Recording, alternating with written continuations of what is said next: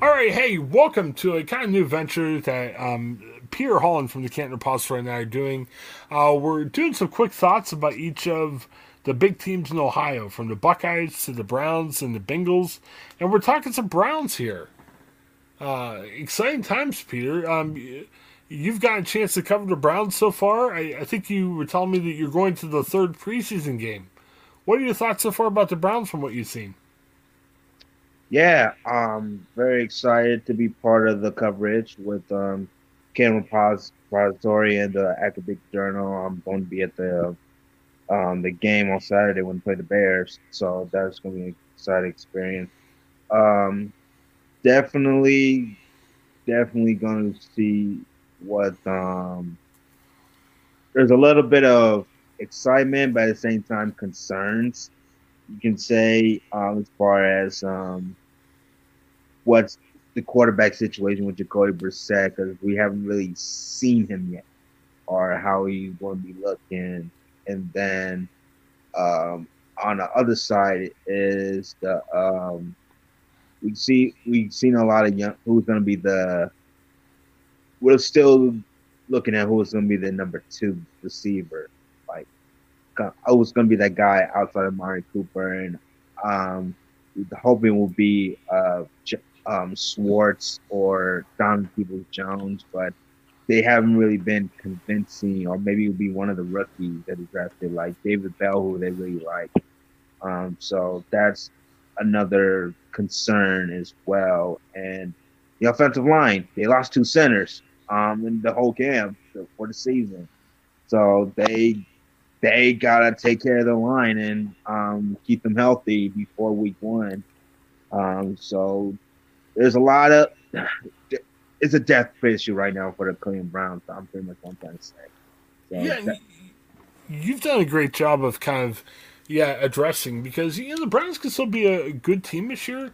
There are questions, as you said. Let's try to address these like one by one. Jacoby Brissett's played in practice, but he hasn't played in the preseason games. And Peter, I don't get that. I was shocked from they lost 21-20 to the Eagles again. Don't worry about the preseason scores; they don't mean much of anything. But man, I was expecting Jacoby Brissett to play the whole game, but he didn't get any reps, and he's new to the Browns. I mean, you would think, what better chance of getting some game reps where you're handing the ball off to, your backs, you're throwing some passes. Um, did it surprise you he didn't play at all against the Eagles? I thought he would get at least a series or two. I don't know if it's all that surprising. I think they just want to get those young guys in, see how they look with the third string, fourth stringers. Like they also want to see what Joshua Dobbs and Josh Rosen, those two figuring now who will be the number three. So it's really not that much of a surprise in particular. I think that I would be surprised if they don't play him this Saturday just to get a good look of him in the offense. So it got it. If there's one game where if there's one game we should see Jacoby Brissett, it has to be the Saturday, just so that's like the dress rehearsal, you can say. How put all your starters together and see how they look. Right. Yeah, because I'm thinking, just get a couple reps. I mean, if Jacoby Brissett's been with the Browns for a while, okay, maybe you don't play him, but they changed their whole quarterback room, which is fine. But I mean, get these guys a chance to play. One guy who did get a chance of playing that I was kind of surprised. I've followed the Steelers all my life, and he hasn't done too much for the Steelers, but my goodness, Josh Dobbs looked pretty good on Sunday. Obviously, Deshaun Watson's your quarterback when Deshaun Watson comes back. The Browns have said Jacoby Brissett's the guy. Did Josh Dobbs change your opinion of him at all, or was it just that he had a good game? I mean, I heard some people saying, "Are we sure that Jacoby Brissett's better than Joshua Dobbs? Is Dobbs better than Brissett?" I mean, I think it was one good game. I think we need to relax. But did you see anything in Josh Dobbs that surprised you on Sunday? Dobbs definitely give us a reminder that he is an athletically gifted quarterback who pretty much showed that he's still a dual threat. You know, he's more effective with his arms and with his legs. So, um, but it's easy to beat out a bunch of guys, third stringers, fourth stringers that are like going to get cut. So Right. I wouldn't put too much stock into that. I think Joshua Dobbs has proven out that he belongs on a team, and you can use him if things go left with Jacoby Brissett. That at least you have the depth that you need, more than them just thinking he's gonna take somebody's spot. You just happy that he's just there. Yeah, it's interesting too because the Steelers. I mean, Josh Dobbs can throw by all means, but once you get like Deshaun Watson back, and once you get Jacoby Brissett playing, Josh Dobbs could be another running option too. The Steelers have actually used Josh Dobbs at times as kind of like that running quarterback. So, don't I wouldn't necessarily expect Dobbs to be your franchise guy, but Dobbs does present some speed options that he did show off pretty well against the Eagles. Um, so Deshaun Watson, it's older story. He's now suspended for 11 games based on the a settlement reached after the NFL appealed his suspension. Let's ask the next upcoming question as we know what the suspension is for Watson. I would say in the NFL period, and tell me if I'm wrong here, you got to be at least 9-8, probably 10-7 if you want to make the playoffs. I know it's kind of determined by how the teams go, but probably 10-7 would be a good mark to be in at least if you want to make sure you make the playoffs. So Deshaun Watson's going to be available for the past 6 games. Where do you think the Browns need to be after the first 11 to when Deshaun Watson comes back? You say, man, he's got a chance to make that push. I'm thinking maybe 6-5. Would you agree? At least. Well, first of all, the first thing I will say is 9 and 10 wins are not going to make you a playoff team at all. You're going to have to try to get over 10 wins if you at least get be a wild card team, just the way the AFC is stacked up. So to be So sure of making the AFC wild card, 11 you wins gotta is the mark that leave you need to some. shoot for. You got at least got to get somewhere in the 10 to 11 win range. Okay. Because you never know. Because this is a stacked AFC division, and the you're talking about teams like the look at the AFC West. Anyone Oh can yeah. make that team. You look at the North itself with Baltimore coming back healthy, Cincinnati, Pittsburgh. Down in the AFC East, you got the Buffalo Bills. You saw the Miami Dolphins made a crazy offseason moves. So it's going to take more than just 9, 10 wins to be a playoff contender team. You got to at least get over that, just at least get a wild card spot. So So with the Browns, they're in a tough spot too. If they really think they can make that push, um, I think getting them to just at least 500 seems like a tough task, tough to ask, especially with the first 6 teams that you're going to be facing. Those are the first 11 games in total. Um, it's gonna be an adjustment period at first, and is I don't know. I think with Jacoby Brissett, I think he's good enough to at least get you 4 wins, and that's with a fully healthy crowd. I mean, yeah, but at the same time, um, the Cleveland Browns, they feel like they're Deshaun Watson away, and you have to somehow at least be decent or serviceable until he gets back. But the other concerning about it is that Deshaun Watson, I mean, just from human nature, is he's gonna get his legs cut up under him because he's just coming back, he hasn't played over a year. So is he going to be the same Deshaun Watson that you hoping he will be? yeah. So, and if he is, it could be too late. That's probably the concerning part as well. So if they do manage to get at least 9 or 10 wins, as you can predict, is it still enough to move get to the playoff? It could be too late for all we know. Well, if you think about it too, even if they can make it with 10 wins, you're the lowest seed. I mean, you're not coming in.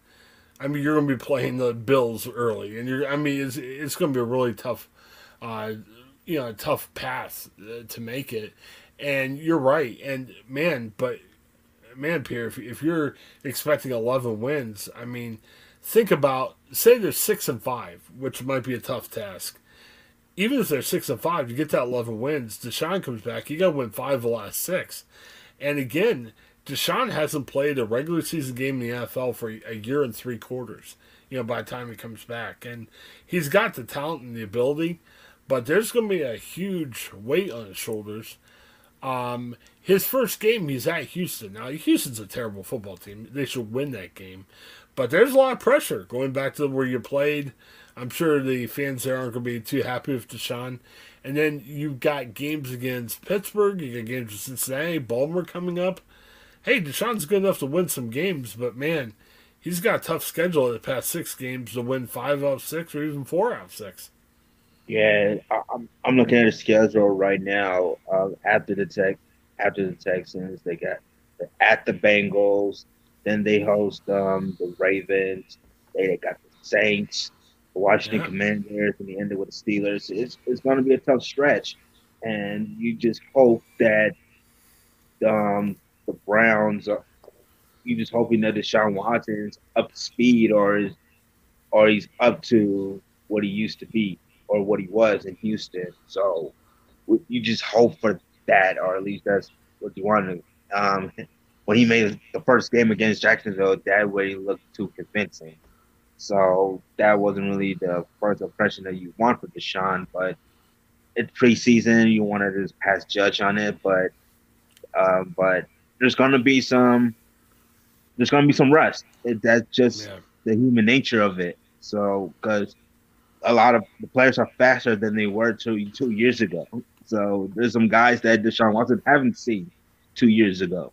So you, those are something that you just got to take into play with Deshaun and how he will handle it when he returns. I like how you brought this up early, and let's end with this. And yeah, you can give me a quick answer because I'm sure we're going to be talking about this in future weeks too. That number 2 receiver is a big question mark for the Browns, in my opinion. And I'll even go as far, Pierre, as to tell you I like Amari Cooper. I mean, I think he's solid, but Amari Cooper isn't always great. I mean, Amari will give you a really great game one game, and there might be another game or two where he doesn't do much of anything. So, you know, I mean, he's your number one. I guess you got to go with him. But as you talked about earlier, man, that number 2 position, Donovan Peoples Jones had some injury concerns. He's had some really good games last year. Is he that guy? We don't know. Bell, third round pick. You're right. The Browns have high hopes for him. But man, are you taking a third round pick and saying, okay, here's our number 2 guy? I'm not sure if he's right now your number 2 guy. And then Anthony Schwartz, I love the kid's speed. He's a really fast guy, but he had some drop concerns in the first preseason game. Um, it could change, Peter. I know you're probably going to be looking at it as you go up and cover the game this weekend. Who's your number 2 right now? If we had to open the season today for the Browns, Right now, I think you just probably got to stick with Anthony Schwartz, and hopefully that he plays better than he was he were in the preseason. He has looked good during practice. I think he got off of the drop pass mark, dropping passes. Uh, it happens for the best of it. It happens. So I think it's probably going to be either him or Donovan Peoples Jones. Those are guys who are they're your experienced guys, and they're part of that. They've been in the system, so that's probably the safe way of putting it in instead of just throwing David Bell into the fire. I think he'll yeah, probably be like a third option. So it might be it might be either Anthony Schwartz or Donovan Peoples Jones. and I I think think there's for two guys in them. I agree, and I think for the Browns, man, this is a year. David Njoku has come very hyped. David Njoku has got all the ability in the world to be a great tight end. But man, he's got to start producing this year. I mean, they need David Njoku a lot this year. So maybe They're he'll paying get him, more so they targets. might as well. Yep. They paying him, so they might as well. Yeah, very much so. All right. Well, Pierre, looking forward to you going up to this game. Let us know what you hear, what you think. I know personally it's going to be fun for you. Stark County's got a Demetrius Robinson, I believe. A draft pick that's playing for the Bears. So right, Yes, Dominic Robinson. Dominic. Okay, one That's name. Sorry. that's who I'm going to be covering at the game. Apparently he's been balling out in Chicago. Uh-huh. There's even one national analyst said that he could be a quote unquote secret superstar. Oh, Um, okay. he, he he's been looking good. He had a sack the first game. He had like a pair of tackles the second game. So I'm definitely looking forward to see the catch up with them and how he's been playing throughout the preseason. And I would imagine he's probably not starting yet, so I'd imagine he'd get a bunch of action this week too, right? Yeah, he wasn't starting. He was just pretty much he's been getting first team reps throughout practice, Mm-hmm. but he was like a rotation guy, playing Okay. mostly in the second half. I think they're gonna stick with Robert Quinn and I think the other guy is Deshaun Gibson, the guy who Right. playing opposite end, I believe. So, but if you're Dominique, I mean that's just fine because you're playing behind two veterans and you're going to be Yeah. somewhere in their vocation. They're going to find a space for a guy like him with his explosiveness, his athleticism, the way he just come off the ball and just get into the quarterback. They're going to make a room for him just because of his upside. Yeah, definitely. And I'm saying too, if you're a obviously there's Browns fans here in Northern Ohio, but man, if you want to see a local kid that's done well, I mean, hey, McKinley grad, yeah, go check him out. I'm sure he's going to get a decent amount of playing time in this game on this weekend. So very good. Well Pierre, thanks. I know we've been talking about this. We kind of threw this together and we're trying it out, and I'm liking this, man. I'm looking forward to doing this again next week.